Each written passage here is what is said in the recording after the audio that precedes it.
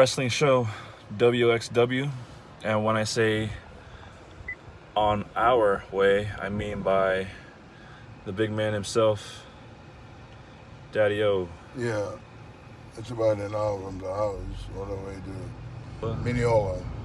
Yes.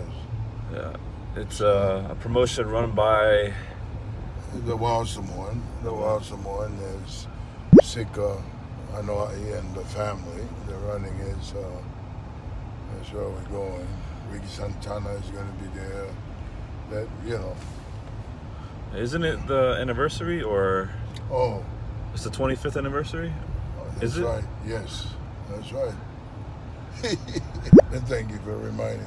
Yeah. You know, I guess, you know, that's why Ricky was pushing it, you know, and remind me today we were playing golf for David Moss Foundation, but, you know, he wanted to make sure that we get there about, it started at 6. Last time I was there, they had the show, I show up at 8 o'clock. That was the last match.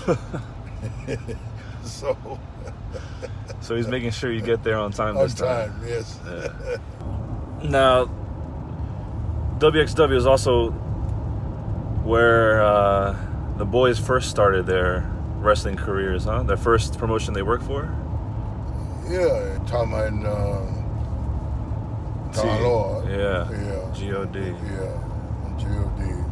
That's where they started WXW, you know. So I respect Alpha as a big brother to me, you know. He paved the road, you know, for us.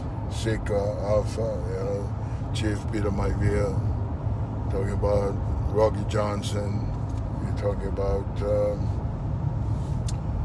Mr. Fuji, you're talking about the, you know, those guys were before me, and now you guys. I know I boys, Fatu boys, the shows, you know. Yeah.